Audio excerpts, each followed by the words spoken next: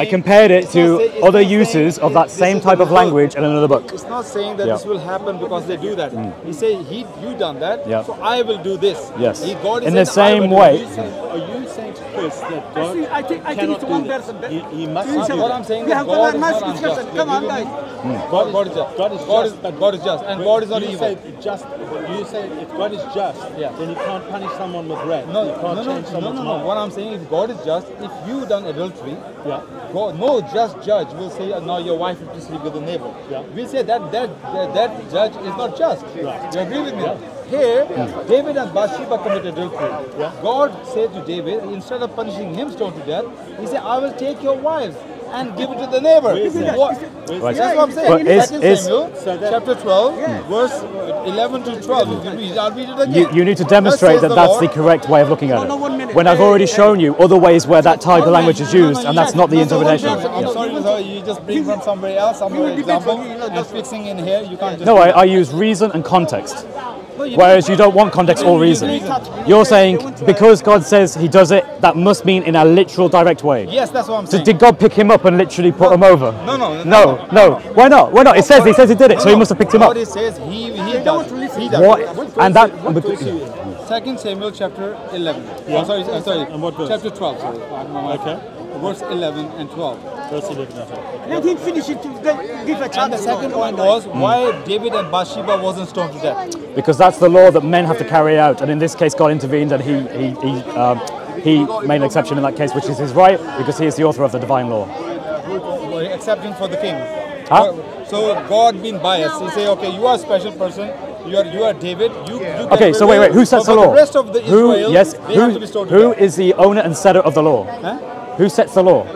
God, of course. Okay, God, right. So who has the right to make exceptions in that law for certain people? What you're saying is God can be unjust whenever He wants. No, He is being just. In fact, He's explicitly calling out the behavior, condemning the behavior, and saying there will be consequences based off it. So God can be biased, yeah? For David, one law, for the rest of the law. It's like the king. Wait. You want to do that? Okay, in Islam, Muhammad, as the prophet, has the right to have as many wives as he wants to. Because He's just said that God can't be biased towards certain prophets. According to you, Muhammad did have special. There you are then. So you have to go hide behind Islam to answer my question. No, my point is that I can answer that on my own way. Don't refute my religion by destroying your religion. So you are agreeing with it that God can be biased? God has the right to apply His justice and mercy as He sees fit. So how is justice, brother? Right. That David committed adultery, but his wives have to sleep with the neighbor. How does? No. It's not as if it's have to, but rather that God knew that the free consequence. Listen.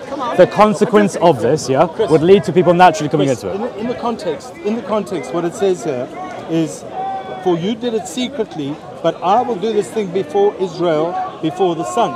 So what God is saying is, you're saying that the wives have to sleep with Israel. What God is saying, decided, He made a decision. Is that a different God? Listen to what the scripture says. He says, behold, I will raise up adversity against you from your own house. And I will take your wives before your eyes and give them to your neighbor, and he shall lie with your wives in the sight of the sun. As a consequence, for David sinning against God, don't forget he repented of that. David repented of God and said what he had done. What did he say? I'll read it to you now, but I don't want to lose my train of thought here. He repented. No, he didn't repent. There's another place. He repented. His son died as well, and he was repenting, but his son died as well. Exactly. So what the context of this is God is punishing him this way, and God is telling him the future. You see, it goes into 2 Samuel chapter 7, the Davidic covenant. God made a covenant with David. And the covenant is for the Messiah to come. So that's the question I want to ask you, which leads into chapter 12. Because in chapter 7, what's happened is, if you take this in chronological order, it says, I will set up a seed after you, who will come from your body, and I will establish his kingdom. He shall build a house for my name, and I will establish the throne of his kingdom forever. I will be his father, and he shall be my son. So God is going to have a son through David. He says, when your days are Solomon, I'm talking about Solomon. No. It's another war thing, I'm talking about Jesus here. Well, it can only be Jesus. How can that be Solomon? Solomon built the temple. Okay, is Solomon still reigning? Is Solomon still reigning now, today? No, he's not. Okay, well listen to this. He shall build a house for my name, and I will establish the throne of his kingdom forever. Solomon's not reigning today. I think it's Jesus is I think reigning. it's hyperbole speaking. No, Forever not doesn't- hyperbole. This is literal. forever doesn't Just mean now you asked forever. if we're taking it I tell you why literally. it's hyperbole, because when the God gave covenant to Abraham, the covenant of circumcision, he said, my covenant with you and your descendants will be forever. But you don't believe it's forever. We do. Because We do believe you're it's Christian forever. circumcised. Well, of course, because Abraham died Christian without Abraham died without seeing the covenant fulfilled. But you don't circumcise. No, we don't Paul say you circumcise. do No, circumcision of the heart. Heart, exactly. But the covenant of God was circumcision of the body. No, where does it say Yes, that? the word. It was at that time. We've got a new No, covenant. that covenant will be forever. You're going off subject. I'm trying to No, get we're not going forever. I'm trying So to I'm get. saying this wait, is also wait, forever. Let me say. Hyperbole speaking. You keep it Chapter up. it is 12, not where you're asking if God, Solomon kingdom probably lasts for you're quite a saying, long time. You're yeah. saying to me, why does God take his wives and take his wives off? If we're skiing now, let's stay on this slope and let's not go off piste, okay? I'm trying to say to you that God made a covenant with David. God can't lie. And God, if God says something's going to happen in the future, it's already happened. questions? Of course, I agree. Second. For example, It's what not going questions? to happen. It What might question, happen. I think that's the similar question. isn't it? Why did God This is punish what's David going to and happen. Baptista? Oh, I see. It's going to Oh, happen. well, So if he says there's going to be false prophets and false teachers. Sorry, brother, your name is Greg. Greg. Yeah. Okay, Chris. So I appreciate this conversation. So what I'm saying to you, if God's made a covenant with David, and he said, when your days are fulfilled, then you rest with your fathers. David's dead. He's making a covenant. He's saying, my son, not your son.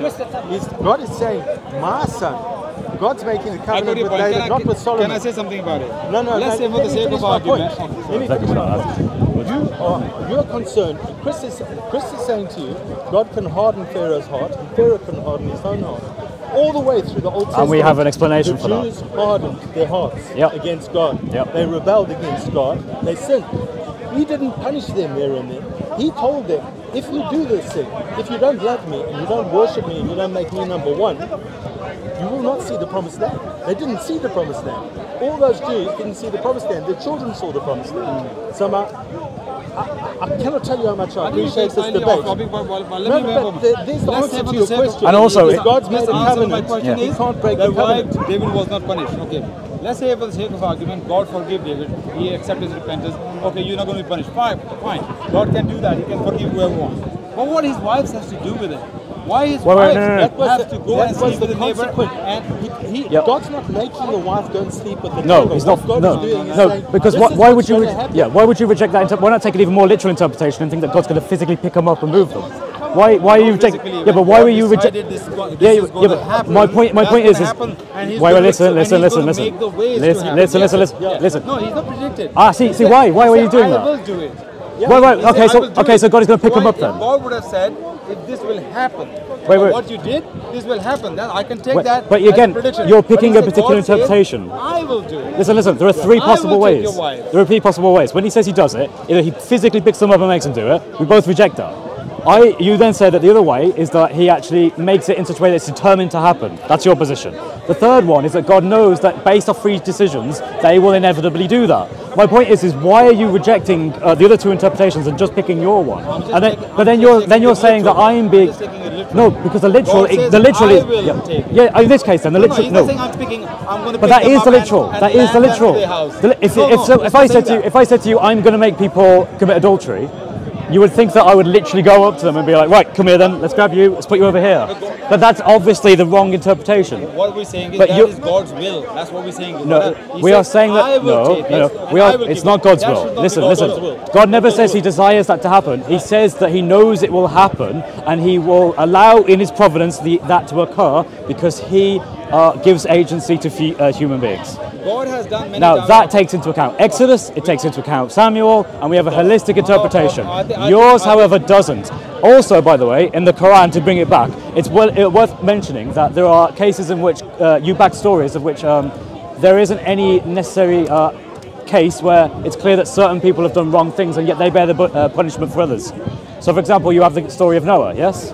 Now, unless you could tell me in the Quran where it specifically says these people did certain things wrong and therefore that's why they were punished, you would have to accept that either that's just not mentioned or that God has killed people who didn't deserve it. You mean all the people died in the flood? Yeah, so you could say, in Noah, yeah? And you also have Sodom and Gomorrah, similar story, right? So in our religions, we both have the understanding that God has the wisdom and the authority to choose how he applies mercy and justice. And given that we are all sinful beings, we are all deserving of justice and mercy to be upon us. When the floods came, a lot of innocent people, children probably died as well. But all Right, so what do you have a problem with that? Did God not do that? For sure, all the guilty ones died as well. Sure. Oh yeah. Here, the guilty parties, David and Bathsheba. Yeah. Nothing happened to them. He lived for very well forever. What do you think should have happened with their wives? Sorry? What do you think should have happened with David's What wives? should have happened was David and Bathsheba should be stoned to death. Okay. Now you say he made a covenant with And them. what do you think should have happened with the wives? So David and Bathsheba are stoned, they killed, in your mind. And what should have happened They with live the their wives? life. They live their life. With who looking after them?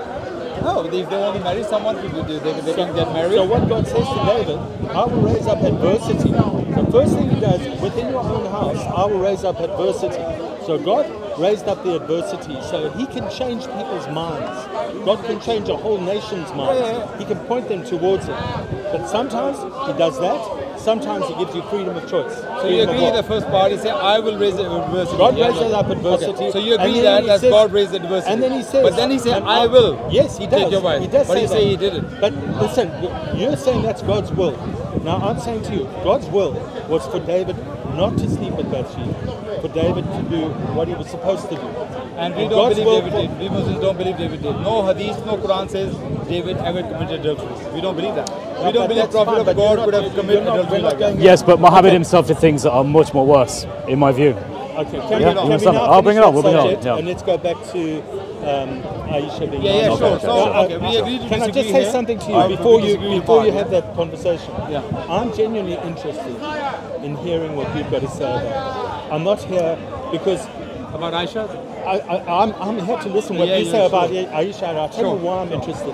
I will become a Muslim today if you can give me cohesive, logical information.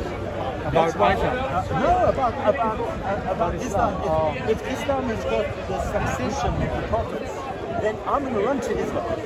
But Why would you say that? Because if you know the Christianity is true, you shouldn't say that. I do know Christianity is true. Yeah, so you shouldn't say that. But Because if Christianity is true, there's no other option. But what I say Islam is true, so it doesn't matter how convincing your Christianity is. Unless if I have a doubt in my Islam, then I will say that. I'm just saying that, brother. Very nice of you to say that. No, Very humble of you to say what I'm that. trying to say to you is in conversations, it's it seems preconceptions lead the conversation, not actual conversations. So, if you shock me and you show me something in the Bible that I've never seen, and it said Jesus married a 9-year-old, or Jesus had sex with a 9-year-old, I would question it. And that's why I'm listening. I'll answer the question because I don't believe Muhammad slept with a 9-year-old. And I have my good reasons for that. Could I ask a real question? So, this is my understanding, and I want you to jump in where any of this is wrong. He had either between 9 or 11 wives, depending on the sources. He actually was engaged to other people as well, but he never, for some reason, they never materialized in a marriage. No, I don't know. I don't know. Maybe in tafsir or some other no authentic narrations you will find. Do you accept tafsir? Look, my criteria is Quran and Sunnah. Only anything goes against Quran and Sunnah, tafsir or any bloody seerah, I will reject. So my criteria is this, very strict criteria. My worry is some of the most well-established narrations about Muhammad are the ones that talk about Aisha's age. My understanding from Islamic scholars, I mean, there are Islamic scholars that I've heard, Yasser Qadi is one, for example, that simply says, look guys, you just need to accept this. This is in our Sunnah, like, move on, yeah? And I've seen debates where Muslims argue for this, yeah? I don't think the case can be made very convincingly that the opposite is true, that he didn't sleep with the 9-year-old Aisha. I open the floor to you to hear. Look, there are hadith scholars of the past. Among them one was called Ibn Salah. 1,000 years ago, he wrote the book of hadith, Muqaddimah Ibn Salah, one of the sciences of hadith, which he described the science of hadith. And Khatib al-Baghdadi also, he was a big muhaddith as well. He also described how we determine which hadith is authentic or not.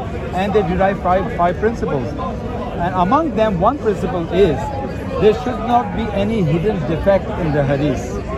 They also say that they should not go against akal, against common sense. They also derive that principle as well. Should not go against Quran, should not go against Sunnah, should not be something which should be known by public, common, but coming from one person. It doesn't make sense. Something should be very common but coming from one person. So they derive these principles. So according to those principles, these hadiths, what you say in Bukhari, Muslim, Abu Dawud, apart from Nisai, all 5 books have them. There were 13 of them, and I read them very closely. But if you see, those hadiths are not mutawatir. You know what mutawatir means? Yeah, multiple attestation. Comes from at least 4 people. Okay. Out of 13, 11 come from one person, Aisha. Another person called Abdullah. We don't know which Abdullah. Abdullah bin Abbas, Abdullah bin Umar, Abdullah bin Masood. Just say Abdullah, which means slave of God. We don't know. Another one comes from one woman. The point here is, this is first of all, this is akhbar-e ahad. It's not mutawatir hadith. When something is not mutawatir, we have to be very careful. Secondly, the narrator of this hadith, majority of them, is Ibn Hisham. Ibn Hisham was the son of Urwa, who was the nephew of Aisha. He said, Aisha says that, Urwa says that, and Hisham says, Urwa says that. Sorry? Abu Salam? No. Okay. So Ibn Salam. So Ibn Hisham, who was Ibn Hisham? We need to know. From him, 8 of his students narrating this hadith. So up to Aisha is 1, Urwa is 1, Hisham is 1. Single. Then suddenly many people. Now Hisham, he lived up to the age of 80. 70 years he lived in Medina. One of the greatest students is Imam Malik. You heard of the name Imam Malik? I've heard of it, yeah. He was one of the best students. And he is the first person who wrote the book of hadith, Muwatta Malik. That his student never quoted this hadith. There is nowhere you find Imam Malik ever mention that hadith. Now this is Hisham, this is a very important point, please try to understand. Hisham lived 70 years in Medina. He had many students, he was a big imam. None of his students from Medina ever quoted this hadith. That's a very important point to be noted. All his students, the last 10 years of his life he lived in Iraq, all students are from Iraq quoting this hadith. So many people say that Ibn Hisham has many different reasons why he quoted it. First of all, he lost his memory. When in the olden age, you find many proofs that people don't take his hadith anymore when he moved to Iraq because he got old, so he lost his memory. Some people say he's supposed to say 16, Sittatul Ashar, but he dropped Ashar, mean 10 he dropped. Like we said 22, 2 words, yeah? In Arabic we say 6 and 10, Sittatul Ashar. So people say he dropped Ashar because of his memory. He's supposed to say 16, but he says 6. This is one of the reasons. But there's other more reasons. So the point here is, can I address those? Why none of his students from Medina ever quote this hadith? Okay, so first of all, there are a few arguments here, so let's address them one by one. One I want to address immediately is that you say that is it Ibn Malik? What was his name? Imam Malik. Imam Malik. So they made no reference to this particular hadith. Yes. Now I want to be careful here, that's an argument from silence. If other people did reference it, the fact that he didn't reference it doesn't really mean much. For all we know, he could have just not heard it. There's a simple explanation as to why that could have been the case. Best student never heard of it. But my point is that there are other people of whom are trusted, who are accepted as part of the Sunnah, given reliable Sunnah, who narrated it, right? The other question is, did you say, well, hang on a second, it's possible that when they wrote down the number 6, really it meant to be 16. Okay, so first of all, that's okay.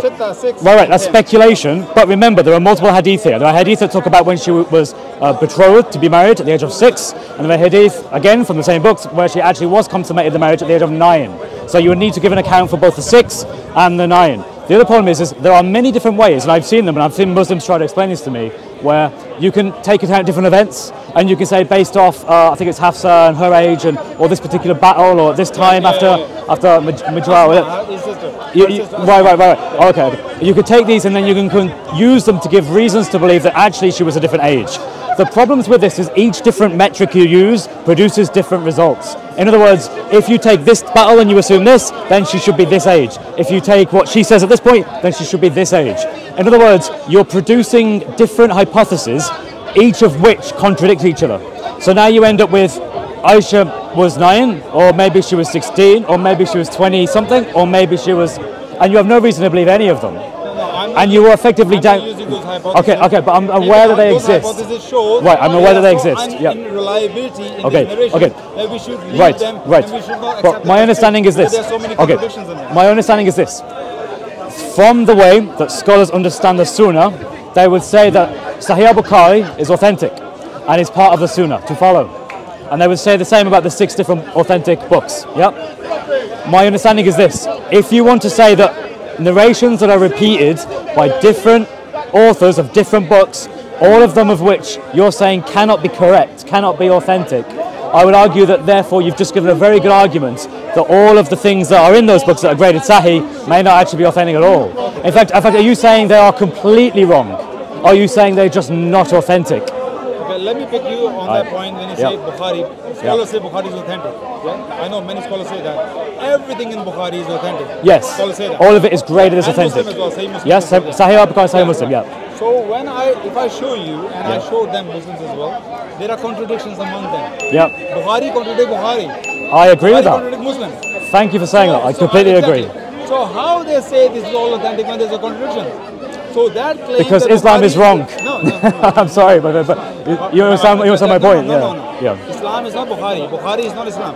But Muhammad but it's Sunnah. did not authorize Sahih Bukhari. Do you know that? Who? Prophet didn't authorize Sahih Bukhari. Absolutely, He didn't because Sahih authorize- Bukhari comes 200 years later. Exactly. Right. So what we believe is, I believe in Quran and Sunnah. When I say Sunnah, Sunnatul Mutawatir. Sunnah is the tradition of the Prophet. It comes from generation to generation to generation. For example, 5 prayers not mentioned in the Quran. Yeah? People I say agree. It's in the Bukhari and Yep. Muslim. Yep. So are you saying that when Bukhari wrote 250 years later that there are 5 prayers, for 250 years Muslims didn't know how many prayers there were? Exactly. No, they were. They knew that. So what I'm saying, Bukhari only wrote what was happening, whatever he found out. Otherwise, he used to be saying Muslims were doing 3 salah, and suddenly Bukhari said 5. He said, oh, so thank you very much. For 250 years, we didn't know that. Right. There were 5 But you're salahs, making and an they argument- started 5 sorry. salahs. So I'm saying the hadith can be right and can be wrong, and we must. Wait, you just made a good reason for why they're right. Every hadith. You just made a good reason for the authenticity of it. You just said, look, you don't think they were not praying 5 times for that period. Just likewise, you don't think they all thought that Muhammad had sex with a 9-year-old from then. And he's just saying what he's heard. You've just argued for my point.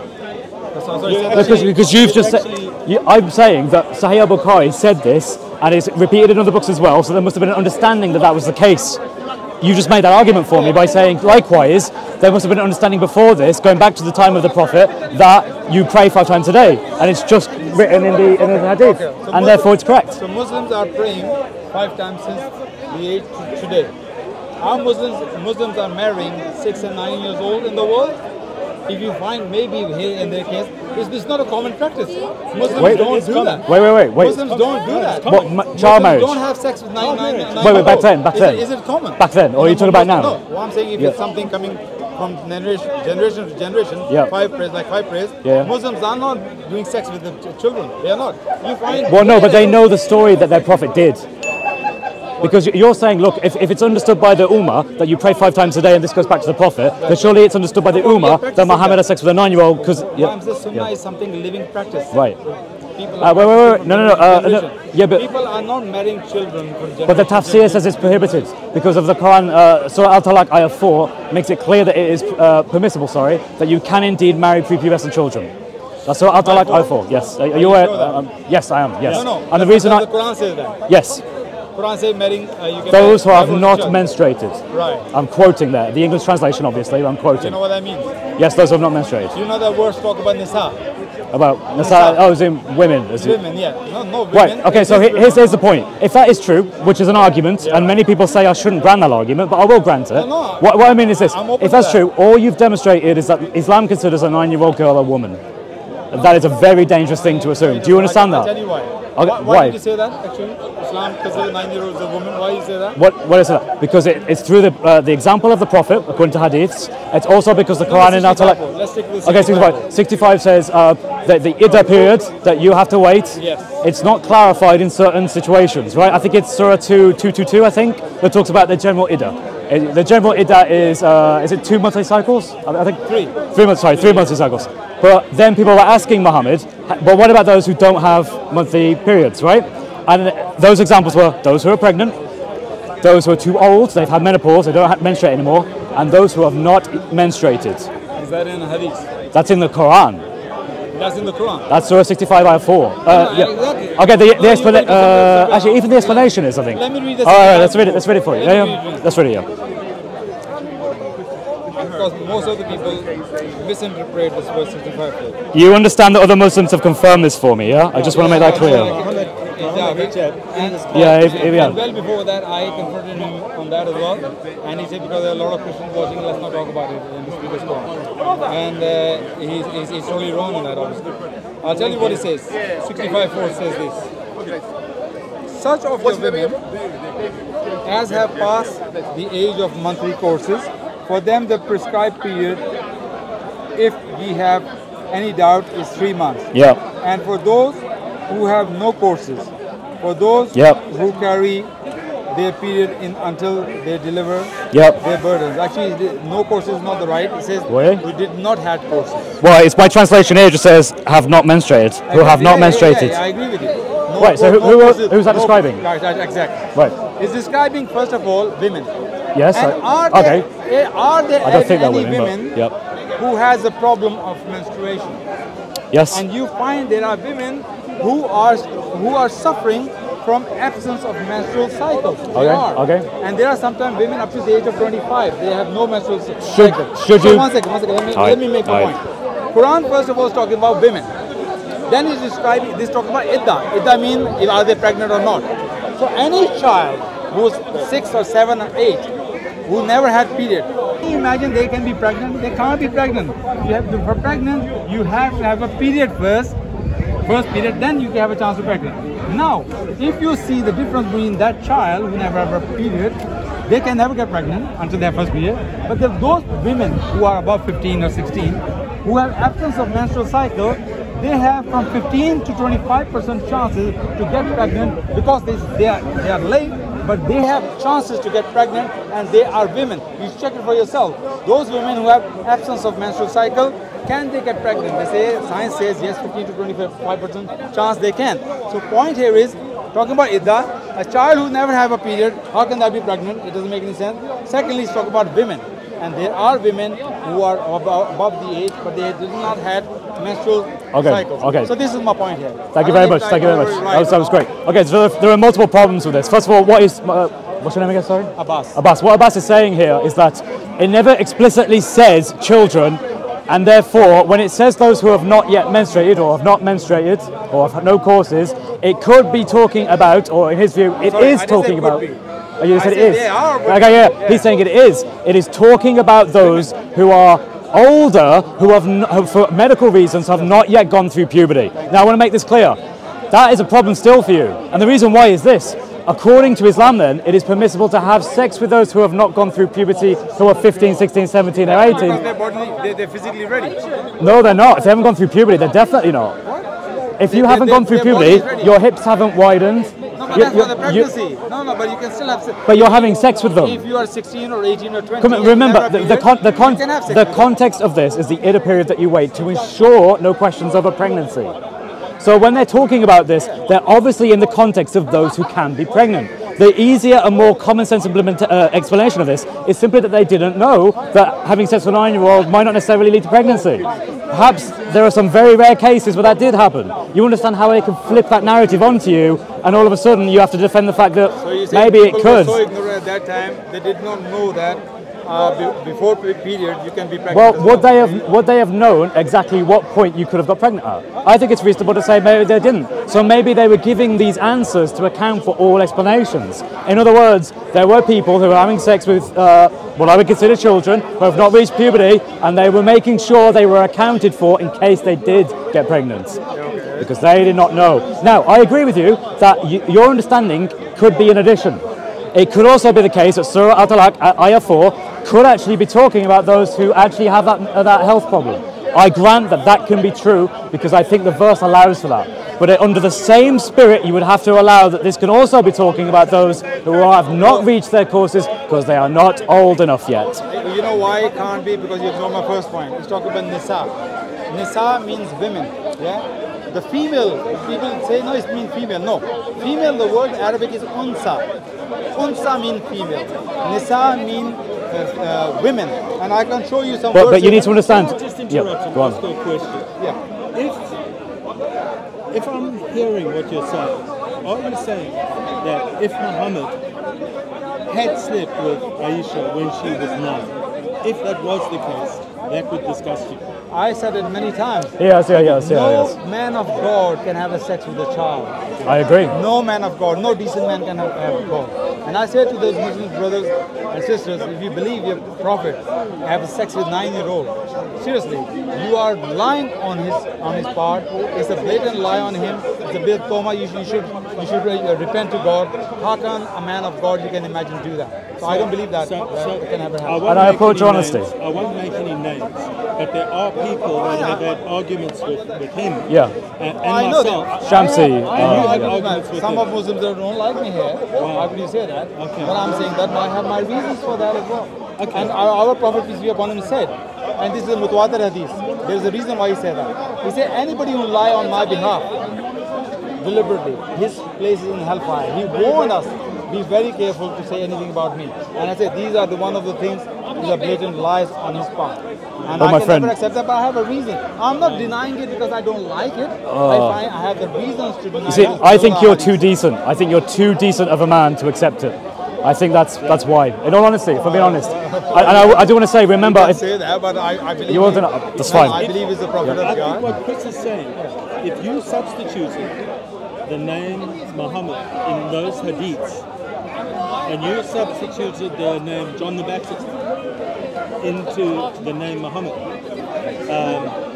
I wonder if you coming to us with the name John the Baptist and all those hadiths and all the commentaries on the Bible, I wonder if you would come to us and we reverse the debates and we use your argument that you've just used against you. I wonder if you would go, you guys haven't got a leg to stand on, because I'm trying my hardest to understand you. I'm getting there. I think I'm getting there.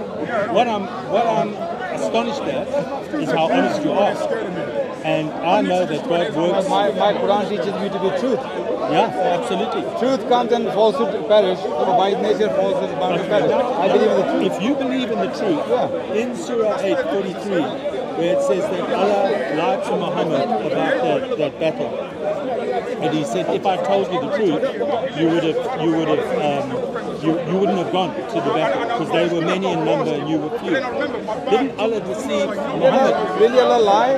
I mean, if you want to open it up, let's read what it says. I would say we stick on the... Well, you can go on, but it's up to you. The only reason I say is there is also, if I understand the Quran, a verse that says that if you doubt anything of the Prophet, then you are not a Muslim, you're kafir. Is that correct? Quran says that if you doubt, you're a kafir. The word kafir used there. I don't know what the Arabic is. We have to read the context, bro. Okay, but my point is...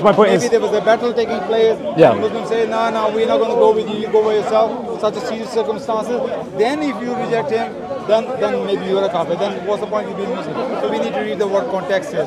I agree. I absolutely agree. But I also want to look at the earliest sources to see how Muslims looked at it. And the problem is I know you don't accept tafsir, but I can go through lists and lists of tafsir that all agree with my interpretation. Maududi has the Maududi, Maududi is the worst. He has both interpretations. He says because of the disease. Go on. Because of the age, he said could have been their disease. They have late menstrual, or they could be child.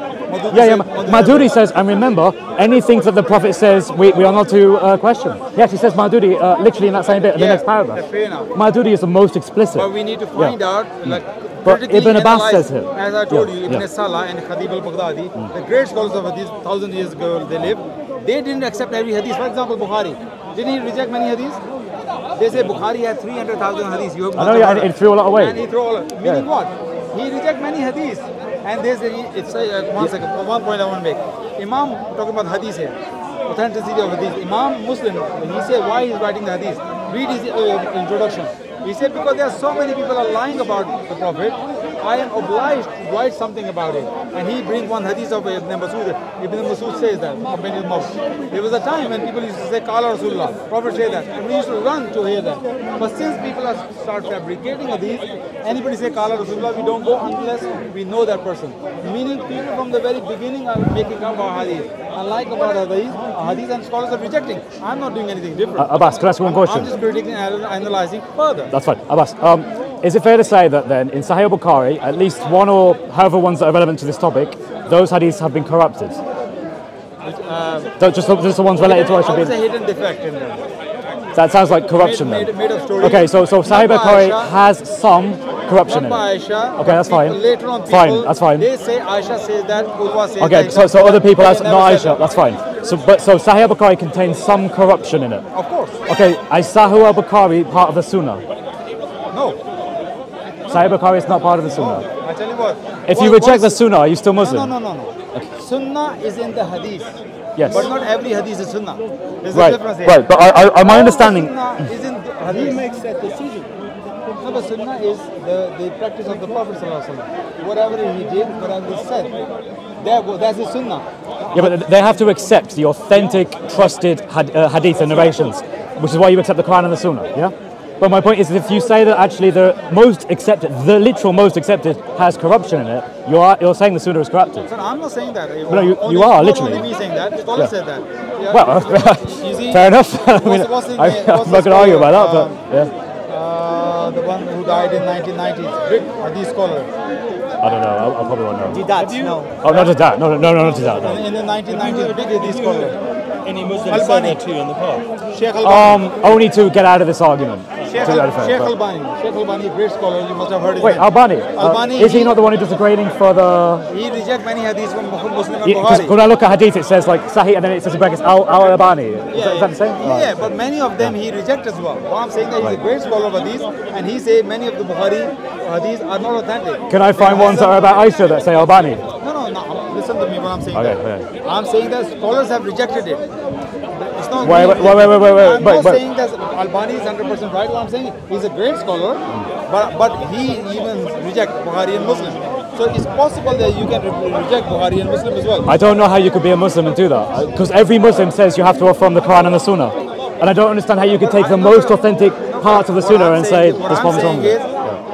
Every hadith is not Sunnah. Yeah, but only those that have been. Sunnah is in the hadith, but not every hadith is Sunnah. Okay, but Sunnah is a superlative form of hadith. the problem is Hadith okay. is under Sunnah. Can you tell me hadiths that are more authentic and more trusted than Al-Bukhari? There is Bukhari is the most authentic.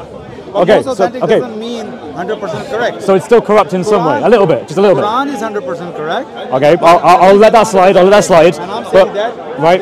if any hadith does not Yep. apply the You said the akal. principles, akal is the common sense. But wait, is that necessarily accepted by all madhabs that you can use that?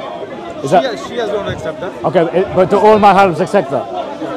Well, actually, Salafis accept that. I think Imam Abu Hanifa doesn't accept all Bukhari. Imam Abu Hanifa or Hanafi people, Hanafi people, because Bukhari says some things against Imam Abu Hanifa. So Hanafis don't respect Bukhari totally. Not all, but in this hadith they do. So what I'm saying that many madhab, they don't accept Bukhari 100%. This is a misconception. All madhab accept Bukhari and everything. I don't understand how you can reject parts of the most authentic, trusted book historically that claims to go back to the time of Muhammad, true narrations, Sahih, and you say, I'm not going to accept it. That to me sounds like you've rejected the Sunnah. Because I read a very simple thing in a hadith, Bukhari and Muslim. How old was Prophet when he died?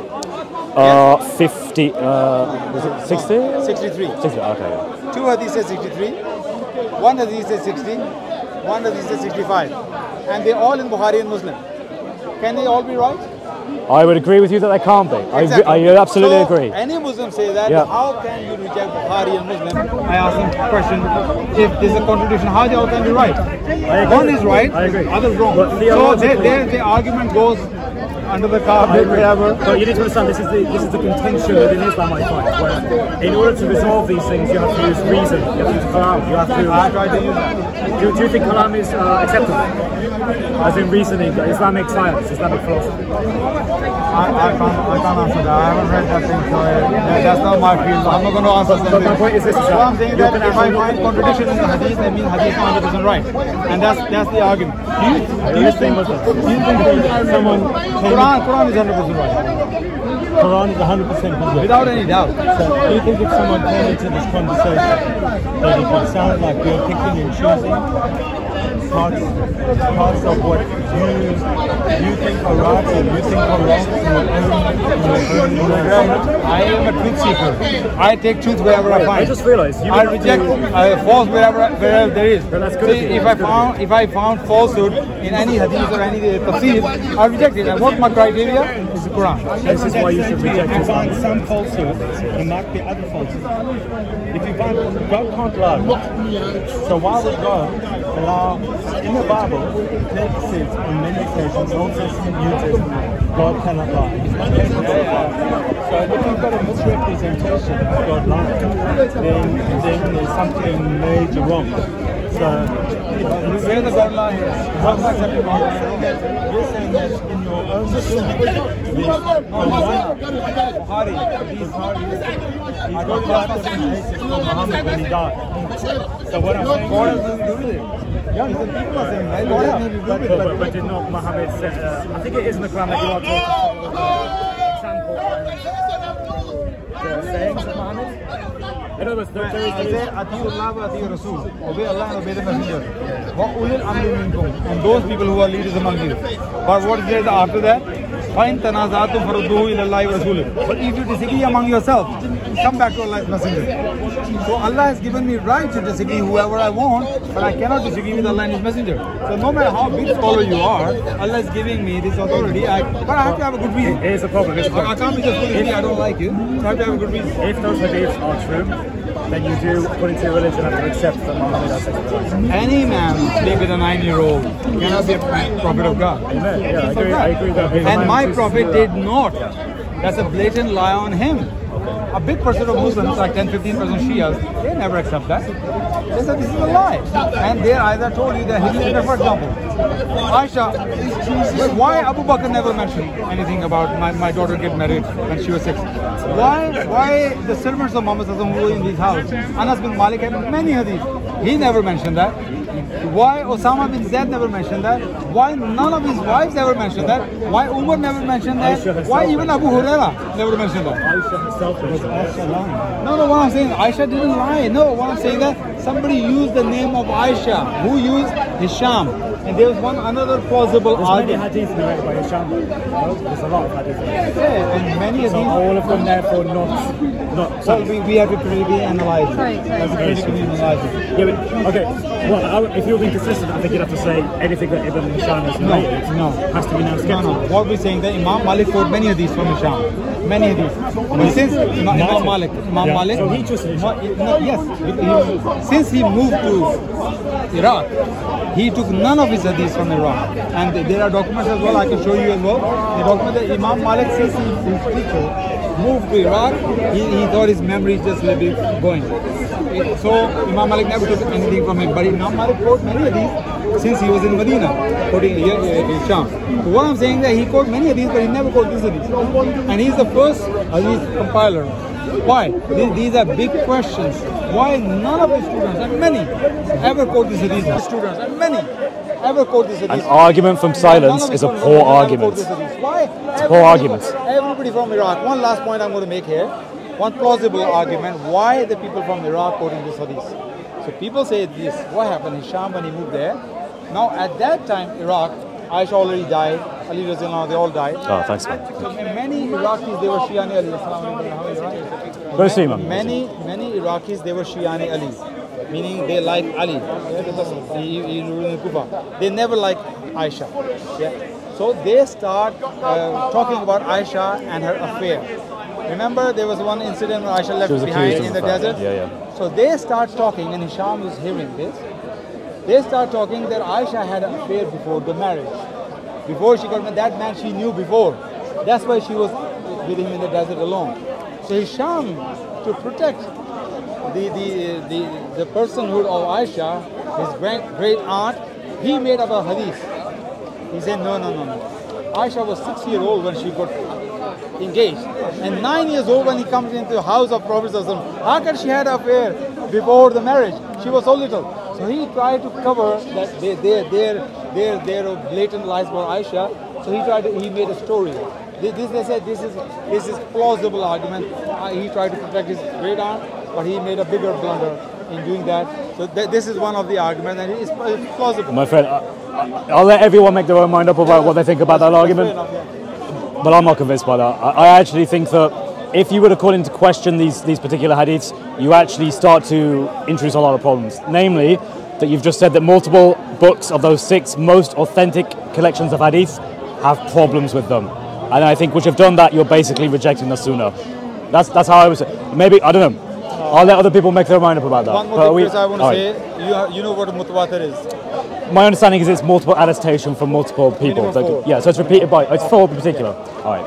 Muslims are very, very careful when it comes to mutawatir hadith. It's very difficult to reject it because it comes from at least 4. This hadith is not mutawatir hadith. This comes from maximum 3 people, and if you take that person out who's called Abdullah, you don't know which Abdullah, it's a generic name, slave of God. So it's maximum 3 people. This does not apply, qualify the criteria of mutawatir. So anything akhbar-e ahad, we have to critically analyze it. And this hadith, this is how I reject this hadith. They have many hidden defects in it. So this is my reason. You take it or leave it. I'm going to end this by saying, man, Jesus is 1,000 times better than as an example and as a leader for you morally. And I would encourage you to come to Jesus, man. Not really. But I did read a lot. Why is that? Why do you think you've not It's not a big book, isn't it? I read the Quran. I found it difficult, but I read it. The Quran is 7,000 verses, 6,000. Yeah, it's the Bible is what, 31,000 yeah, verses? But there's yeah, there's 5,000 words with such continuity, succession of prophets, all pointing to the But I direction. found many contradictions in the Bible. Let me just ask you this. Do you agree that the succession of prophets in the Bible all point to Jesus? Old Testament and New Testament? Which prophet doesn't point to Jesus? All prophets point to Jesus. All prophets point to the Messiah coming. They all point to Jesus. The Old Testament points to Jesus. The New Testament points to Jesus. The whole Bible points to Jesus. You've not read it cover to cover. So how do you understand the continuity of the Bible if you haven't read it? Why do you reject it if you haven't whenever read I it? read it in the Bible, for example, the Bible says God created heaven and earth in 6 days, and then he rested and got refreshed. Yeah. I do not believe that God needed a rest or he needed to be refreshed. Do you believe that was literal language? Refreshed meaning you get your energy back. That's refreshment. What God says in the Quran, Allah has created heaven and earth in 6 days and no fatigue has touched him. I believe that God who cannot get tired and no fatigue can touch it. But Bible says he got refreshed. This is what you believe, that God need to be refreshed? No, we don't. No Christians believe that. That's what the Bible says. So I don't believe. But that, we obviously that don't take it is to literal interpretation. Authentic words from God. Is that when you? It's not a word of God. When you stop reading? No, there are many other. Well, you would have to be consistent and apply that to other verses in the Quran that say that Allah has hands, for example. Do you think that God has hands? Allah has hands? Do you understand what hand means here? Well, it's a literal according to Allah Salafis. says, what your right hand possess. What Allah is talking about slaves. Well, whatever your right hand possess. That's actually a different thing. I'm not talking about that one. No, it's the Quran says that. Whatever your right hand possess. Many verses. When right hand doesn't mean you're holding with your right hand. Meaning that is under your authority. Hand here means authority. So when Allah hand means Allah's power. What does shin mean? It doesn't mean literal hand. What does shin mean? It doesn't. Surah 68, ayah 42 says that Allah will reveal his shin to the, I think it's either the believers or the unbelievers on the day of resurrection. What does that mean? That's an idiom what does it mean? used for calamity. How do you know calamity. That? Okay, if you read the tafsir of Jalalain as well, he mentioned it as well. He mentioned the verse poetry as well. The shin here means calamity. But where does he get his information? Sorry? Where does he get his understanding from? Because he came so far after. What is his? How does I don't know which one it is. Understanding supersede those who came before? Arabic idiom. Is idiom used in Arabic? Yeah, but I'm saying if people before didn't, come to that conclusion, why would he, who comes like much later, have a better? What people before says what? That would take it literally. Literal shin. Yeah. Like who says there's a literal shin? I would say, I would have to look, but I would believe people of the opinion of like Ibn Taymiyyah would be of the opinion it would be literal because those type of Salafis like Shamsi and stuff, they take all those expressions as literal. I don't take as literal. Yeah, but it my makes question. More sense. Yeah, but my that question. Day when you see calamity, you couldn't even bow down. It's not about your opinion. My question was because I said, how come scholars before believed it? Like, why is his understanding better than those who came before, who were nearer to the time? Jalalain had 2 people. Yeah, but that's you said. Then you asked me to name which scholar, and I said someone like Ibn Taymiyyah. Okay. So then you said what I believe, but that wasn't my question. No, that's fine. That's fine. No, what we have to look into it, which scholar says what, yeah? Okay. But what I'm saying that even Jalalain said or not said, the way the verse says, Yes. when they see Right. the shin that day, they could not even bow down. Meaning they will be so much in fear. Right. So Allah is not showing that Allah is the fear here. So it makes sense that it's a calamity. They see the calamity approaching to them, so they can't even bow down. That makes even more sense. So that's why the scholars say this shin here is an idiom used in Arabic, talking about calamity. It's not a literal shin. Well, that's a difference of opinion. Again, that's why you can appeal to someone like Ibn Taymiyyah. That's my answer. And I'll give it. For example, the sun. The Quran says the sun sets in a muddy pool of water. Does right? it say exactly like that? Yes. It doesn't say exactly like that. A murky pool, a haimiyah, or whatever it is. It doesn't say that. It says it appears to him. No, and I'll tell you why. Because again. Sorry. I'll let me take it just back. explain why. He found it. I'll explain he found why. it setting in the sun. Water. You will not find a scholar when the golden generation is the first 3 generations, right? Yeah. The Salaf. You will not find a scholar in the first 3 generations who said it appeared, because if you go to someone like Tabar, I just corrected myself. I said he found it. Yeah, but let me just make my point and you can respond. If you go to someone like the works of al-Tabari, who is praised for always using primary sources or going to he used so many weak sources. Okay. Tabari was unique in, you know what?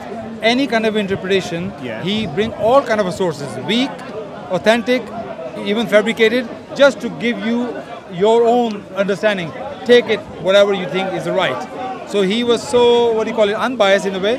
Whatever information, Tabari brings every understanding. And Tabari is the only tafsir which give commentary of every single verse. Every single verse he say has a commentary. Some from the Prophet, some from the companion, some from the companions of the companion. So Tabari was like that, he bring all. And there many are their weak hadiths, weak narrations Tabari brings. So Tabari is not all authentic as you say. So let me just bring something up, and because my point is, I'll bring the references, but within the first 300 years of Islam, you will not find one scholar who said it appeared. They all used to debate and state that the sun literally, and that's how they understood it, if you look at the explanation, literally went into a pool of boiling water. Now this is the thing, and that even goes with what you said about the prayer, that how can the community, the Ummah, not know 5 prayers, and then when Bukhari read it, so that was their understanding. So that's, if you apply that same logic, you will not find one scholar within the first 300 years of Islam who actually said what you say. So then the question is, how come they understood it as that and argued that actually no, the sun, because they spoke the Arabic that was delivered by Allah, not 300 years later where we use science to interpret something. The Quranic, I understand what he's saying. Yes. Quranic, let's not go to the scholars first. Let's say what exactly this clear verse is saying. Allah says, Zulkarnain reached the setting of the sun, and he found it setting in the pool of muddy water. It is talking about the perception of Zulkarnain. It's not talking about it's happening. For example, I can find the sun setting behind the trees, but this is my perception. Sun sets nowhere. Actually, Bible says, pay the wages of the servants before the sun set. Does sun really set? Does the Bible say sun is setting somewhere? Sun doesn't set. The earth going around the sun. So here is God is using the perception of a human being, that he found it. So this is not talking about this. This is for the clear. The verse you read it, that's how the understanding is. Allah never says that the sun was setting in the pool of muddy water when he reached that place. No, he said he found it. So to me, it's very clear. I don't need to go to any scholar. This is talking about perception. Yeah, you can interpret it in a different way. You can interpret it that way as well and that way as well. But why strictly interpret in one literal way that it is going down in the water? So what did you say when Paperboy said to you that for the first 300 years? Yeah, I don't know. I don't know. I'd like to see any scholar which says the sun literally goes in the pool of water. I'd like to see it to show me that any scholar says the sun actually literally goes in the sea. So, or Zulkarnain actually saw literally going in the sea. I want to see. I never seen. I'm trying to find, but because it's a bit mess. I'll get there. But who's Ibn al-Ashad? Ibn al-Ashad? Yeah, you know who that is? No. Okay, so he says no. it does set in a muddy spring, exactly as the Quran clearly says. I don't know if someone can look at who he is. Can I take a picture of that? Yeah. Because I never heard of it. Which book is that? Paperboy. I just know. Just put it in front of us. I have a screenshot. Like more to your left. Okay. Look into it.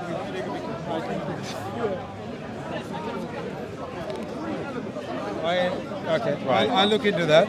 What about Tabari, Ibn Kathir? What about any companion? Did any hadith says that the sun literally goes into the water? Sorry, one sec. So say that again. Did any companion ever said that the sun really literally goes into the water? Because if you talk about the generation, let's go to the first generation. What they understand. Ibn Ashar, who that person is, I don't know. What scholar is that? Have you heard the name Ibn Ashar? You study Islam. Okay, because the reason why I'll answer that, but this is from Islam Kuwait, and they asked the question, which is more sound, Tafsir Ibn Kathir or Tafsir Ibn Tabari? So they quote Ibn Taymiyyah said, with regard to the tafsirs that are in circulation amongst the people, the most sound of them is the tafsir of Muhammad ibn Jarir al-Tabari, for he mentions the views of the Salaf with proven isnads, and there is no bid'ah innovation in it, and he does not transmit reports from dubious sources such as Mukaltil ibn Bakr and al-Kalbi. I don't know who they are. Who is Ibn Taymiyyah saying that? Yes, and then we go to look, if you want to talk about this topic, I can give you some scholars say the other way. But when I quote Ibn Tabari, I'm just giving other scholars' opinions of him to show that he was deemed as very reliable. No, when you say Tabari is all authentic, then I refuted that. I said Tabari is not all authentic. Okay. There are many weak narrations also Tabari mentioned it, just for the sake of bringing everything on the table. Just see for yourself. So Tabari was like that. He's bringing all the opinions. That's why he got like 6 volumes. I'm just massive giving you books. the opinions of the scholars, and it says he relied on the views of 3 generations of Musaffarin amongst the Salaf, namely the Sahaba, the Tabayin, and the followers of the Tabayin, and he quotes their opinions with isnads going back to them. So my point is, when we're talking about, that's why I said the earlier scholars, let's see how they interpret the verses rather than going to people later on, because what is their source? Because he quotes Al-Jalalain, who come much later on. So the question is, how did they know, like what are their sources and how are their sources better than the people who come before? So this is what Tabari says in From Creation to the Flood. He says, then he said, for the sun and the moon, he creates east and west on the 2 sides of the earth and the 2 rims of heaven, 180 springs in the west of black clay. This is meant by God's word. He found it setting in a muddy spring, meaning by muddy, hamia, black clay, and 180 springs in the east, likewise of black clay, bubbling and boiling like a pot. When it boils furiously, he continued, every day and night, the sun has a new place where it rises and a new place of where it sets. So he's saying there's different... Literally. That you can read it for yourself. Well, tell me, Tabari, who's he quoting? Because Tabari came many hundreds of years after Muhammad Sallallahu Alaihi Wasallam. So who is he quoting? When did Al-Jalalain come? No. Many thousands of years. But this is why... No, you can reject it, but understanding, fine. Yeah, but you're I can reject it what Tabari's understanding is. Yeah, but I want to know who Tabari learned this from. Yeah, but this is the thing. You're saying, and I would have to look for it because I'm just kind of going into this and it's quite new, so I'd have to look for the sources. But this is why I went to Islam Kuwait, objective source that takes quotes from respected scholars such as Ibn Taymiyyah and so and say where he gets his information from is from the first 3 generations, the Salaf, the Sahaba, and so forth. So that's why I said, why is your interpretation of it appeared better than those who actually understood and spoke or knew classical Arabic better than those who came much later on? Because that's why I said to you, give me one scholar from the first 300 years of Islam who said it appeared to him. Most of them who comment on it actually believe that it literally went into I am saying that was his perception. Because again, he found it. Allah is saying he found it. Allah is not saying that sun was setting in the pool of question water. is, that's not He answering said my he question. found it. My question is, why is your understanding of Arabic better than the scholars who were nearer to the time, understood classical Arabic, and could also reference people closer to the time to get an understanding of the text? So you're saying that these people were actually ignorant of the Arabic that they spoke? I'm saying that my Lord has told me in the Quran, I can disagree with anyone I want apart from Quran and Sunnah. So when I say Tabari, if Tabari was in front of me, I would ask, Ya Sheikh, tell me where you get this understanding from. What are you saying here? Allah is talking about the sun setting literally in the water. Where you get the understanding from? Did you get this understanding from the Prophet ﷺ, companions? Where do you get that understanding from? I have a right to ask this question. But he says, no, I am a scholar, you have to believe me. I'm saying, no, I'm not just going to believe you. Because you could be right, you could be wrong. I gave you 300 years worth of scholars that all comment on it. So Ibn Ashaq, so he captures a poem from Tuba, and it says, and let those men, an example to the discerning, Dhul Qarnayn before me was a Muslim, conquered kings, thronged his court, east and west he ruled, yet he sought knowledge true from a learned sage. He saw where the sun sinks from a view in a pool of mud and fetid slime. So here is... He saw. Yes. He saw. That was his perception. Where the sun sinks from. It says the sinks from a view in a pool. So he's actually saying he saw where it actually sinks from. So we have more evidence. And you know what Ibn Ishaq, who Ibn Ishaq is? He was the biographer of the Prophet who put together. And what Muslims say about him? Not everything is authentic. What Imam Malik does to him, do you know that? What did he do? He was kicked out of Medina making up stories. So how do most Muslims get a lot of their understanding of the early life, of the Prophet's early life from Ibn Ishaq? Ibn Ishaq came like 130, 140 years after I'm saying, the Prophet. in terms of the early years of the Prophet, where do most people get the information from? Ibn Ishaq? No, I'm saying that not all his stories are right. That's what I'm saying that. Many have come from the word of mouth as well. Right. Mutawatir. Generation to generation are telling the same story. And what I'm saying that these same people kicked him out from Medina. So he went to live in Iraq because he was making up stories. And the reason why he done that, the question is, you know who was his father was? His grandfather and father were missionaries. And they became Muslim. Why? Because Ibn Khalid conquered Iran. So they were almost forced to become Muslim. They were not forced to become Muslim, but because they become Muslims, so they were manumitted. They become free men. So I'm saying he has agenda against Islam, Ibn Ishaq, because his ancestors were missionaries. No, because most of the stories, Prophet going up in the mountain to throw himself down, come from him. The satanic verses come from Ibn Ishaq. So he was a hater of the Prophet, is that what you're saying? Absolutely. But this is why it goes to my challenge. Give me one person who gives an alternative view. And this is from Tabari. It says, and I'll read it a little bit. It says, some of the readers of Medina and Basra read it as in a muddy spring, meaning that the sun sets in a spring that contains mud. While a group of readers of Medina and the majority of the people of Kufa read it as in a warm spring, meaning that the sun sets in a spring of warm water. The people of commentary have differed on the meaning of this depending on the way you read the verse, mentioning those who said setting it in the spring, and he gives a chain. That people of the commentary have different. I'm reading their Tabari saying that. Yeah, I'm reading their. So in Tabari's time, there are people who have different interpretations. Yeah, so we'll see what the different interpretations are. Right. So he said, setting in a muddy spring. He said in black mud. Then he gives a narration where he says it's black mud. And then others say, Ibn Ka'b said, as for the sun, it disappears in Tatin, which matched what Ibn Abbas said, and the word for that means mud. So it's the type of mud it sets in, explained it as black mud. Then it goes on, Nafi and Ka'b was asked about it, and he said, you are more knowledgeable in the Quran than I am. He asked about the Sahaba, which said it. Tabari's quoting Sahaba, who differed upon their opinion, and so he said Nafi said that Ka'b was asked about it, and he said you are more knowledgeable in the Quran than I am, but I find it in the book disappearing in black mud. Then it goes on. Ibn Abbas said it's black mud. Many said black mud. black mud, black mud, black mud. Some say, and this is where the disagreement comes. So it goes to Sayyid Jabra, Ibn Abbas. Others said, rather, it disappears in a hot spring, not black mud.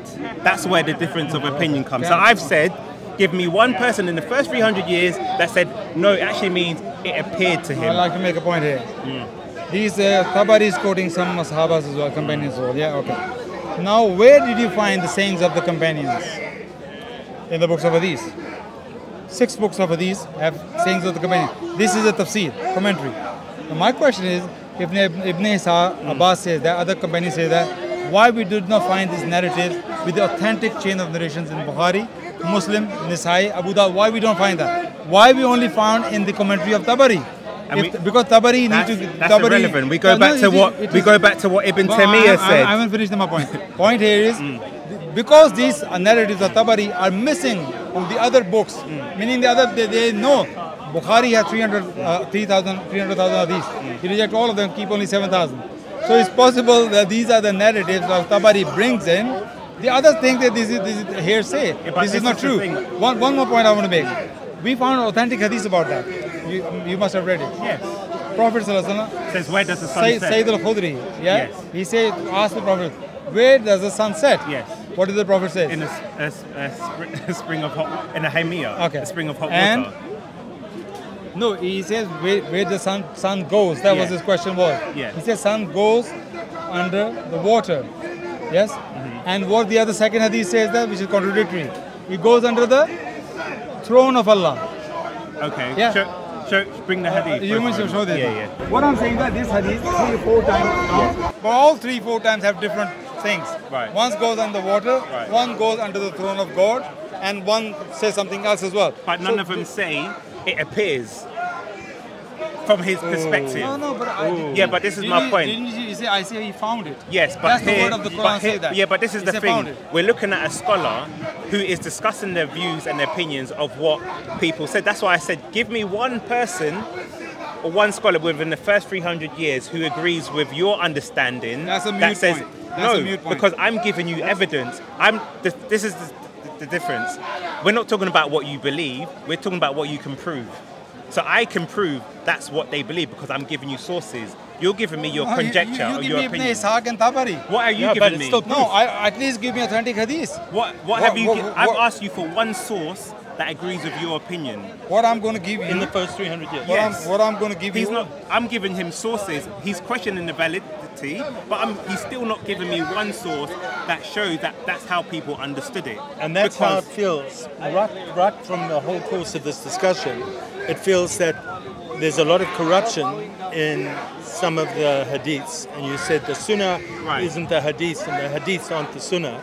But it feels like there's so much corruption in these commentaries that he's just given you evidence now for the first 300 years.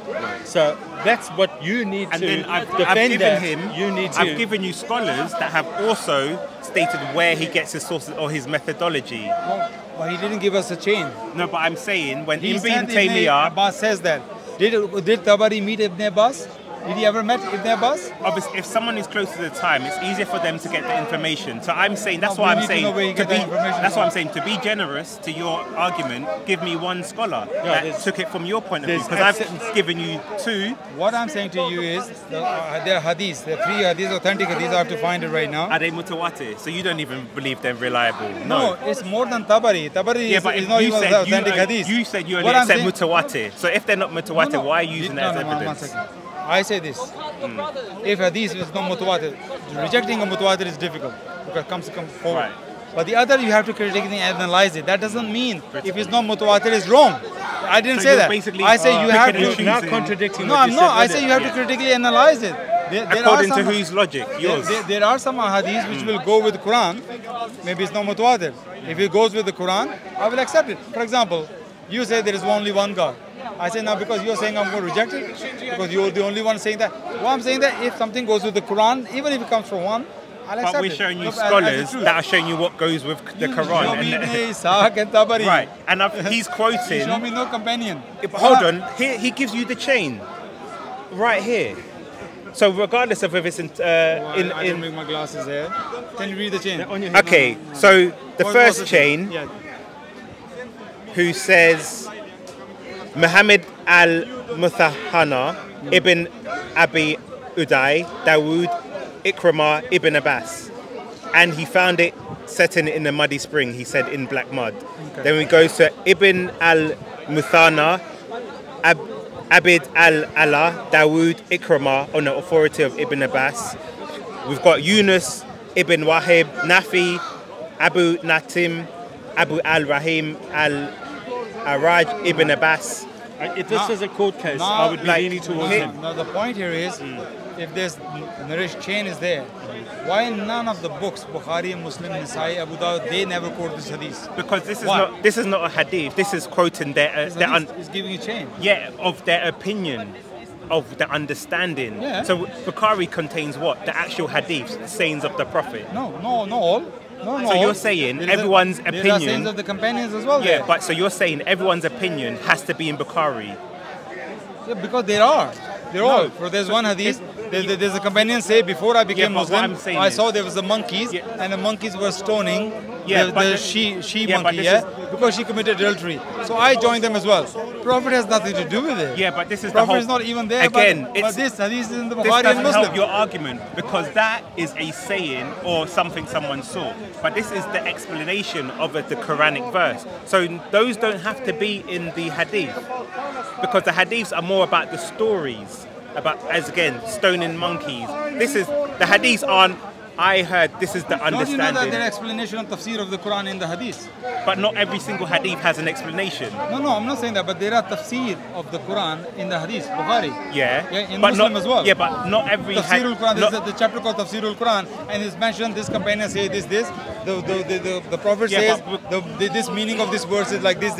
Yes. So there are. Exactly. So why this one is not in there? Because it should be. no, it doesn't have to be, because this is quoting people from the time saying how did they understand, not what did the Prophet say, but how did they understand That's the why- meaning of the. well, I'm saying and that he's they- giving you a chain, an authentic chain. Well, I'm saying that these are not authentic, because that's why the Bukhari and Muslim other books didn't bring it. No. Because they didn't thought it was right. No, they because thought it was the if we Tabari's go, understanding. if we can look at Bukhari or any Muslim now, and we look at through the hadiths, none of them would go. If we go through all the hadiths, they're not all going to say this is the exact understanding of the verse in the Quran, or this is how people understood it at the time. That's why he is quoting people at the time how they understood the verse, and those don't need to be in the hadith, and that's where you're trying to conflate the two. If they are not, there's a good reason why they're not in there. Okay, give me a hadith that explains the meaning from Bukhari or Muslim that explains the verse 929, for example. You should be able to show that. 929? Yeah. What does it mean? Because you're saying Remind me of the verse. What's it? go and fight the disbelievers, those who don't believe in Allah. No, Slay them where you Jews and Christians. Jews and Yeah. Christians, So if what you're saying is correct, you should be able to find me the exact replica of this, where people are explaining what the meaning is. Let me open Or, it what it says. or the discussion around it. I don't think I need to go anywhere. I'm saying if that's your claim, I can just read the Quran no, and I can no, understand but that. you see, you're changing it. No. You said the hadith should include the explanation of the verses, like where in regard to the sun setting in a muddy pool, where you have the companions speaking about it in the interpretation. You made the claim that this should be in Bukhari or Muslim. So I'm saying if that your logic is consistent, we should then be able to pick another verse and see in Bukhari or Muslim where there's a discussion on the meaning, because that means every verse has been discussed. What I'm saying that if Tabari found the chain, yeah, I'm sure Bukhari and Muslim must have heard that as well. They came after Tabari, isn't it?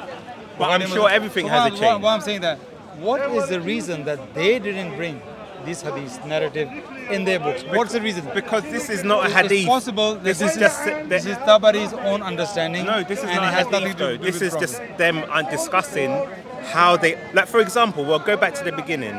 It says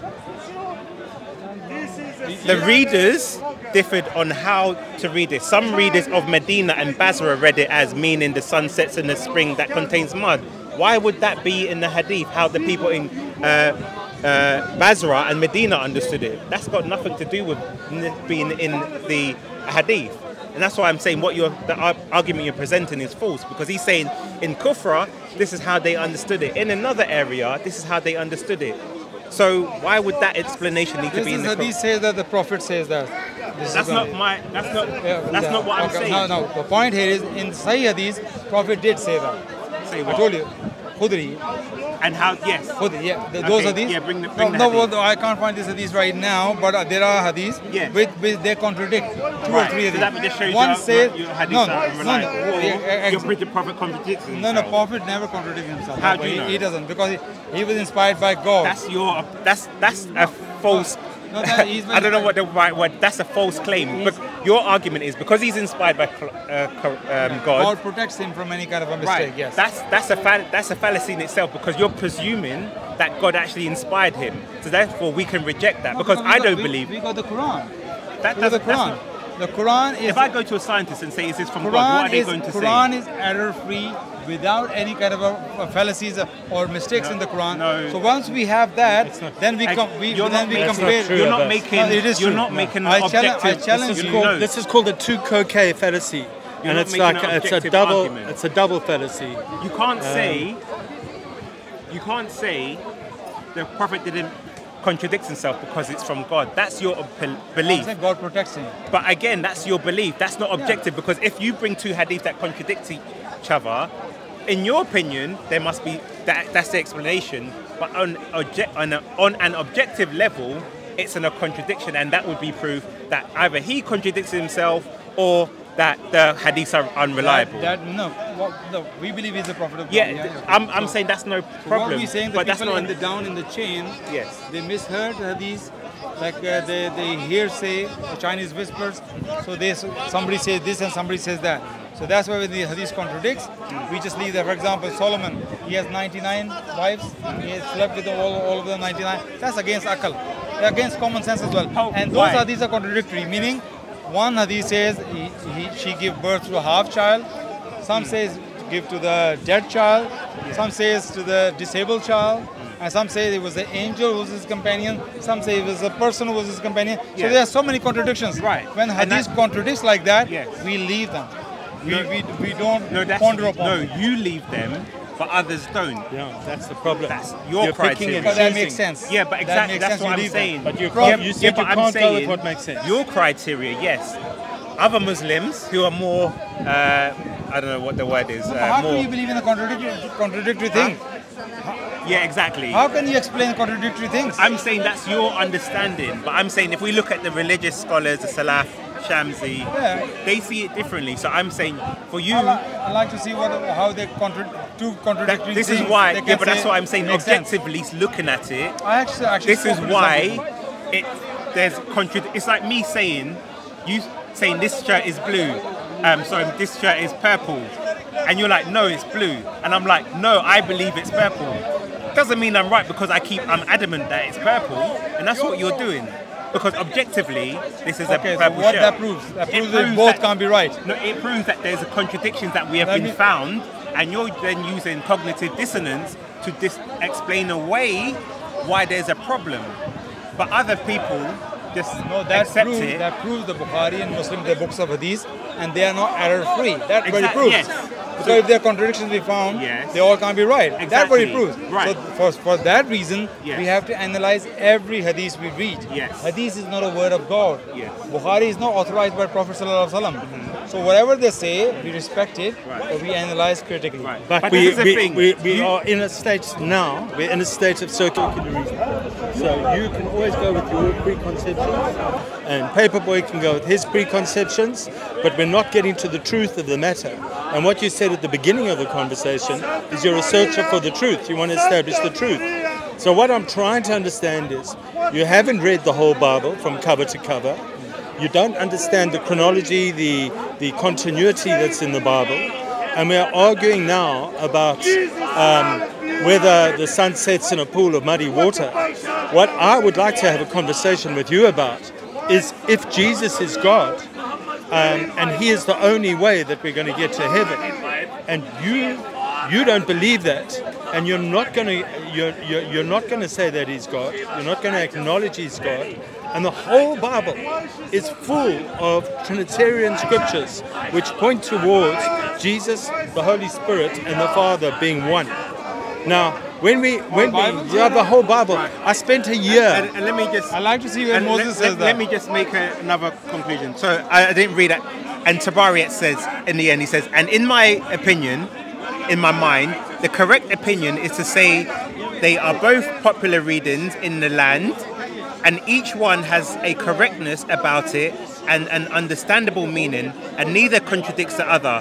For it is possible that the sun sets in a hot spring that has mud and sludge. So a reader who uses hot spring is describing its temperature, and the reader who uses muddy spring is describing it as the mud has, as it is describing that it has mud and sludge. Both versions have narrated to us.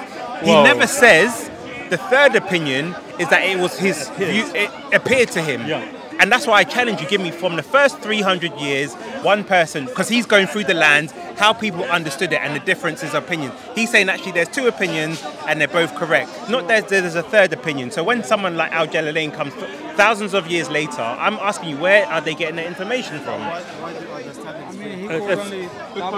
I tell you, that to me is an argument from silence. And what I'm worried about is, there's no books, there was no publishing that Jesus didn't die on the cross. There was no contesting that until Muhammad.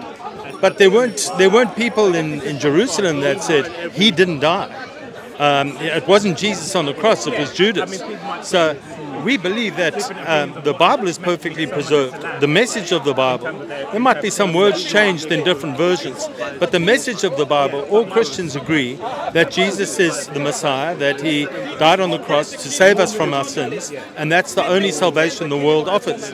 And you are one of these people that you seem to have a perfectly reasonable conversation, giving people time to speak.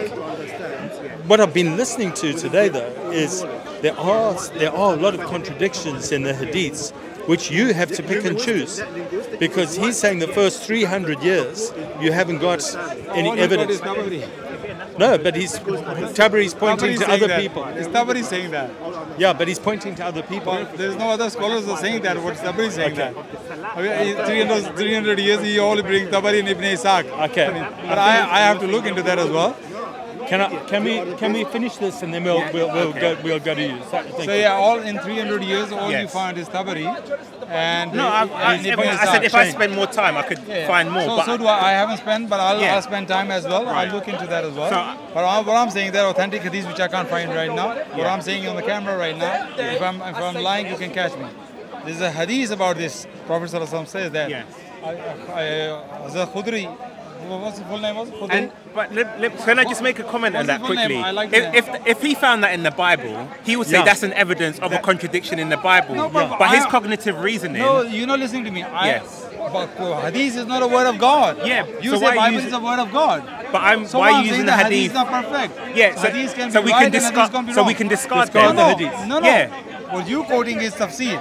Yeah, I'm saying. I'm going to quote you what hadith says. Yeah. And hadith are contradictory about this. But listen to what you're saying. Listen to meaning something has contradictory. Believe it. Listen to the difference of two. You don't follow it. Yeah, but Which Abbas, one follow? listen to the difference. Under the throne of God. Listen to the difference in our argument. I'm giving you people who are quoting the interpretation of the Quran. You're giving me hadiths, which you say are unreliable anyway, unless they're mutawatir, to argue against the Quran. To say, well, this was said in the hadith, which you don't believe in. Tafsir Tabari. Just a screenshot. Okay, all right. Next time, I don't know if you have Tafsir Tabari. So look what I'm saying right now. Here's the Arabic from the tafsir. Can I reject Tabari or not? I'm saying... Can I or not? I'm saying you can reject him, but I'm saying, my point was, give me one person who then agreed with your understanding that it was from his viewpoint, because I've given you Does it have to be somebody? I can't reject Tabari. From the free... I'm saying, if you want to reject him, give me someone from the first 300 years of Islam. No, why? Why can't I reject Tabari from my knowledge? Because this goes to your point. You said, how can Bukhari write that there are 5 prayers for a Muslim, and the 300 years before, how many years? They didn't know. Yeah. So I'm saying, how can then the same person, like Tabari, come and write and say something stupid if people believe that it was from his perspective?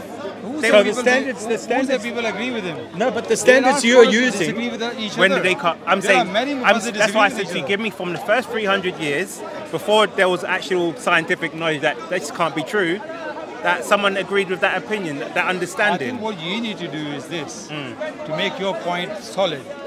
You need to bring multiple scholars for the first 300 years, Yes. 10, 20, whatever, because there must be hundreds. I've given you All- Tabari, one who's second. quoted Yeah, the Sahaba, you- and he's rejecting them. This Tabari's word, yeah? It's Tabari's word. Oh, he's Bukhari, okay. Bukhari doesn't agree with Tabari. So, yeah. so you're basically your argument is anything you disagree with, you reject. Let me speak. But then you make an argument You keep- with no reference you to keep, it. You keep using this 300 years, 300 years. If you show me like 20 scholars, He's saying 300 years. I'm gonna this is the last interruption I'm gonna make. But this is the same keep point you. interrupting, by the way. That's you what I'm used gonna do that. it the last time. But this is the same point you made to advocate for five prayers. times a day. That's the logic you use. I'm using the same logic to say how can then people in the different areas which he's naming discuss and say whether it set it in a black you pool or. misunderstood my argument about 5 prayers. Okay, go on. My 5 prayers argument was this, that you people say 5 prayers are not mentioned in the Quran. Yeah? So without hadith, you wouldn't know how many prayers you do. So the answer to their question is, if Bukhari was never ever written, people were doing 5 prayers from the very beginning. It's not the Bukhari who told people. Right. How is possible that Bukhari says 5 prayers and people say, oh, we didn't know that. Thank you very much. That was the argument I was making. Now Do let you me take understand that my same point? argument. That we Without Tabari, the same people in Kufra and the other regions would have still been discussing whether the sun sets in a black muddy pool or a hot spring. Now that is None of the them argument finished. would have been discussing whether it came from his perception because no one discussed that. Yeah. So it's the same argument. No, It's exactly the same argument with the same standards that he's using with you. no. Exactly the same. No, it's not. All that's happened is semantics. Can Tabari be wrong? I'm saying the people Because take you didn't hear out. that. I Listen said to what I Bukhari said. can be wrong. Listen to what I said. I didn't say that. I made my take, point. I said take out Tabari. The people in Kufra and the areas he mentioned would have still been discussing whether it sets in a black muddy spring or just a spring. Boiling water. So you don't need Tabari. So I'm saying they would have still been discussing that's that. Tabari saying that, isn't it? It's Tabari saying that. And it's People you are saying discussing about that. the prayers. It's his word. His word. And it's your word saying about the prayers. Look, Exactly. I also said that Bukhari has contradictions then. Bukhari is Muslim, yeah? So meaning Bukhari can be right and wrong as well. Even though we write 5 prayers, that doesn't mean But so there were can never you. 5 prayers before. But so can you be right and wrong. You must understand Tabari can be wrong. Or hear what he's saying. No, it doesn't have to do anything with the 5 prayers. No. People say that without Bukhari, Muslims doesn't know how many prayers you have to do. People make that claim. Because in the Quran it says 3 prayers. Doesn't say 3 prayers. It's mentioning 3.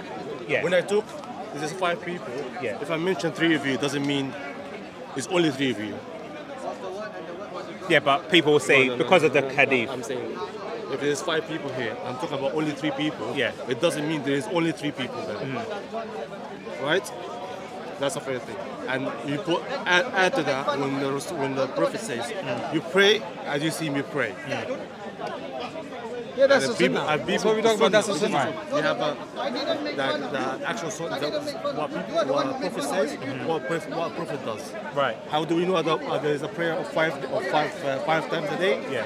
And how each one we pray? Because the people knew and they had was- followed the Prophet. And he this was is the leading- same line of He was argument I'm leading- using. He was leading them. Right. Each prayer. Yes. He was watching And- them what to do in every single prayer. and that's why I'm saying, but that's what I'm saying, use that same logic for where the sun sets, because people were discussing, he's saying the third option was never discussed of it appeared to him.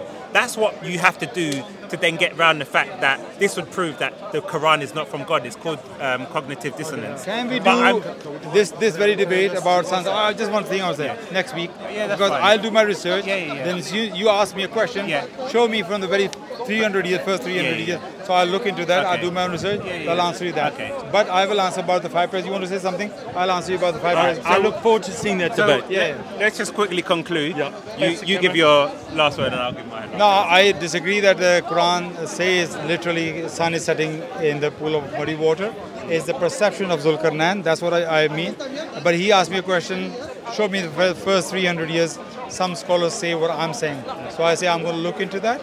Yeah. So until I look into that, I won't go any further to that. Yeah. And what he will find when he looks into it is that after around the first 300 years, that's when this opinion started to change, because obviously, you know, people travel around the world and people actually realize this is not true. So then they have to reinterpret the meaning of the Quran. That's why people who took it, the Quran for what it was, literally, they understood it as that. And that's why, for example, Tabari, when he mentions the discussions in the different places, he says there's only 2 interpretations, and he then tries to say they're both correct. So next week, what we'll find is that he won't be able to find anyone, and then we'll have to say, this is proof, if we're objective, that, and Muslims say the Salaf, the first 3 generations were the best Muslims. So what we'll have to then say is that the first 3 generations were all idiots, the Sahaba were all idiots, because if you cannot provide evidence, not to say, oh, it doesn't make sense, because we're going on evidence, which I provided, then we have to assume that their opinions are the same. And if you disagree, then prove evidence, and we'll see next week whether you can do that. That is compelling. Okay, that is compelling from Paperboy. Thank you for a lovely debate. Thank you, gents, for a lovely debate. God bless you.